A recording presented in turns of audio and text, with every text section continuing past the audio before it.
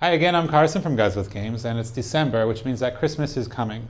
Now, if you're stuck on what to ask for Christmas, let me suggest something to you. This is a present I bought for myself earlier in the year. It's called Pyramid Arcade, and it's a big box collection of a bunch of different board games, many of which I use in my English classroom. So let's take a look through the box, and then I'll show you two of the games that I use using the pieces in this set. So when you open up the box, we have a big, thick instruction manual, over 70 pages about each different game. There are quite a few games here, as you can see.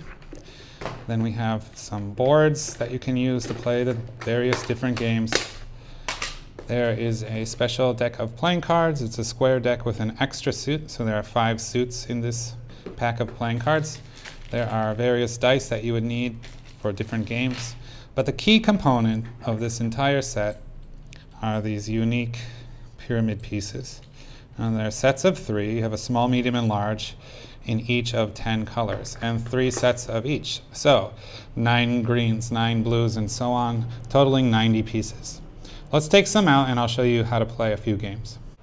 Our first game, I call it tower building game. But what you'll need from the set would be all of the pyramids and then the deck of playing cards. If you wanted to make your own homemade version of this, you would need to collect things over time, maybe things like bottle caps or dice or erasers of the same size. They need to be things of uniform size, and you need a lot of them. So let me show you how you play with the set, and you can use your imagination to how you would do this with household items. Okay, for this game, you're going to use many of the different sets, but you're going to separate them into large, medium, and small. And then you need this selection dice for the size and the deck of cards.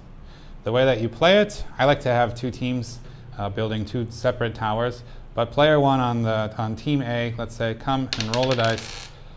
And you get to choose. Do you want to start with large or small? Maybe they choose large. So you take one set of the 3 larges. Doesn't matter the color. And you need to place them on the table in a way that they are touching each other. And you take a card and you place it on top. Now the next team would go, so the first player from team B would do the same thing and start team B's tower. When it came back to team A, the next student rolls, it's a medium. So same thing. We're going to try to continue building this tower. Remember, these pieces need to touch. I stack the next level of the tower on, and we keep going until one of the students knocks their tower over. That team loses, the other team wins. The other game I'll show you, I call it tree collecting. In order to play this game, you need the 9 pieces of 5 different colors in our pyramid set and 2 of the special dice.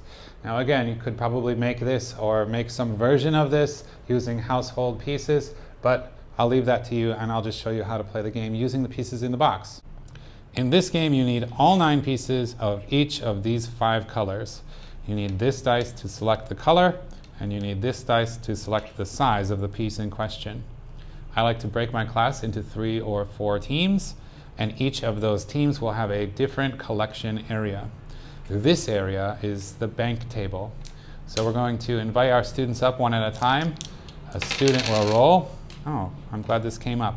This is the only non-colored side on this dice, and it's wild. It's a joker. You can choose. What color do you want?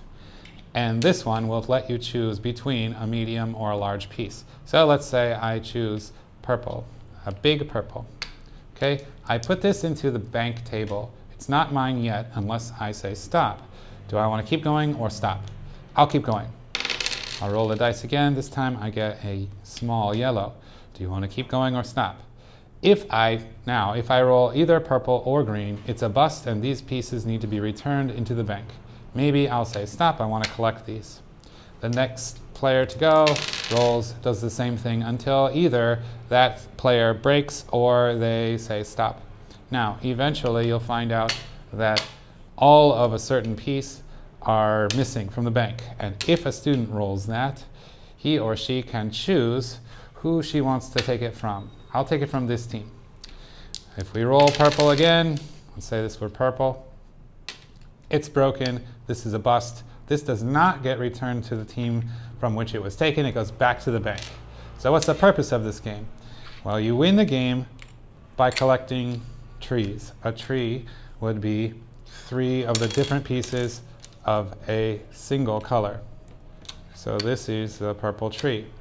Now, if you have a large class or you're working on limited time for your activity, I would set the limit as whichever team collects 2 different colored trees first, you're the winner. So it would look something like this is my collection. I have 2 different trees, my team wins. If you have more time or a smaller class, you can make it be collecting of 3 trees, or this is really just up to you. I like to play 2 so that it's over quick, and then we can move on to the next thing in our lesson plan. So those are 2 of maybe the simplest games that you can find in Pyramid Arcade, the set. There are over 30 games listed in the instruction manual, not all of which you could use in the class, but many I have. Regardless of whether or not you do end up buying this or asking for it for Christmas, these 2 games I think are things that you could accomplish using household items.